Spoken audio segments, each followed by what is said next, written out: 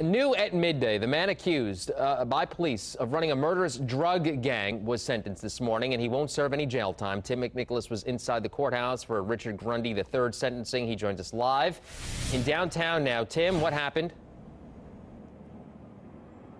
Well, Grundy will serve 2 years probation, but first he plans to move out of Indianapolis because he says he's being constantly harassed. He entered a plea deal last month to avoid jail time. Grundy walked out of this building behind me in a T-shirt and jeans, saying he thought the sentence was fair and he was never in a gang. Grundy agreed to enter a plea last month, pleading guilty to dealing marijuana, a Class C felony. He was initially charged in 2015 with conspiracy to deal marijuana, conspiracy to commit murder, corrupt business influence, and criminal gang activity. All of those charges are dropped. The plea deal includes a 6-year sentence, but that includes credit for time served and good time credit.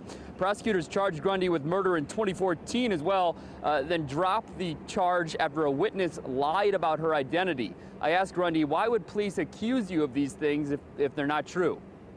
It was one of them cases where they planted that seed of murder. They implicated that in y'all head and fed that to y'all from day one, so they had to stand by it.